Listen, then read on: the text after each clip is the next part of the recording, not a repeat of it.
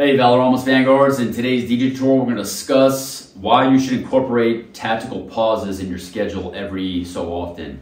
So as a DJ and producer, it's going to involve lots of hours, it's going to involve lots of discipline in order to achieve a certain level of excellence, proficiency, mastery. And along this journey, you will probably become competent in various areas. So I know the various areas that I have had to achieve a certain level of competence in are graphic design, videography, audio engineering, video editing, being a producer, being a DJ, marketing, promotion, email, strategy, just general organization and discipline, and some level of business acumen, copyright, understanding royalties. And you're going to be becoming familiar or acquainted with all these various topics, and along the way it can become very easy to become lost in the sauce, so to speak, lost in this vast experience amongst all these different skill sets and disciplines that you must learn. You will not become a master in all these skill sets and disciplines and these topics, but you will become at least competent, or at least achieve a little bit of proficiency in these various areas. And along the way, I think it's important to schedule time to take a tactical pause. Not to be lazy, but to assess. You should assess those things that are no longer serving you, which you could either outsource or eliminate altogether. So I always provide this example of one area that I found that I could eliminate that was not serving me well, and that was for mixtapes. I was creating a new piece of album artwork every time I would release a mixtape.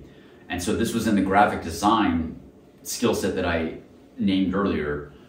And so with graphic design, I had achieved a certain level of proficiency on several programs in order to produce either album artwork or YouTube thumbnails or DJ flyers or advertisements for social media or what have you. And for these mixtapes, I was creating a new album artwork every month for my monthly mixtape series. Well, what I determined was that that was no longer serving me because it was wasting my time or consuming my time when that time could be better spent either producing videos here like I'm doing here for YouTube, or working on my craft as a producer or a DJ. So what I determined was I should pivot, and so I made a pivot with the mixtape series, and that was, instead of doing a mixtape that was a different vibe each time, or maybe it was a same vibe but it was different each time, so it would force me to create a new album cover, why don't I pivot and do a radio show? And this could be my monthly, basically, podcast or radio show that I do, and then create one piece of album artwork, one album cover that I could use for all the radio shows. So now, instead of spending an hour every month to create this piece of album artwork, I would not spend any of that time. I could just create the mixtape, which was DJ practice, and then I could use this album cover, which would go for every podcast or every radio show series each month when I would release this, effectively a mixtape, but with announcements as more of a radio show. So it forced me to think, it forced me to really identify those areas that were consuming too much of my time and then eliminate those, or at least truncate this experience. So another example that I've given is hashtags for social media. Oftentimes I will use the same hashtags, and what I will do is I will have a hashtag bank, and then I can merely copy and paste that. So rather than spending all this time writing a new caption every time for social media, for example, for Instagram, I would have a bank of captions. I could create the top of the caption could change, but then the bottom of the caption, which is all the hashtags, would just be a bank where I would copy and paste, and that saved me a lot of time.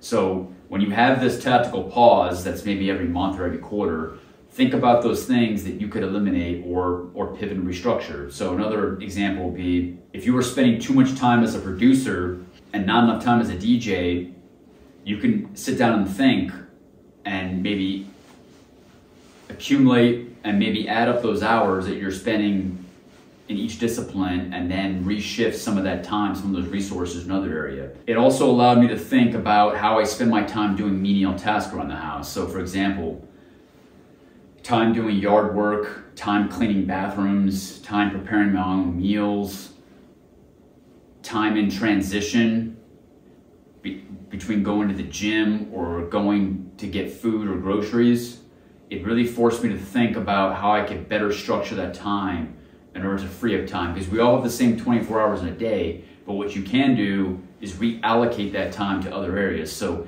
if you could hire someone to do some of those tasks for you, such as laundry or clean the house, or you could have meals delivered to you, or have someone prepare the meals for you, or rather than going to the gym in one location, coming back, changing your house to maybe work clothes for example, for your day job, and then going to another location, maybe you go to the gym, shower and change there, and then go to the next location. That way you're not creating a new leg in the logistics of your daily schedule.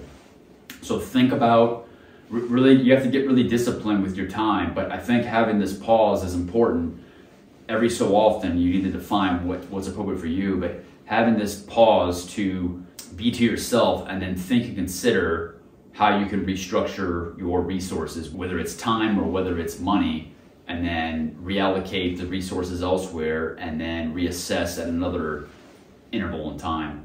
So if you want to learn more about how to become more organized as a DJ, then watch this video right here where I discuss the importance of organization within Rekordbox DJ software. 3, 2, 1, lose it.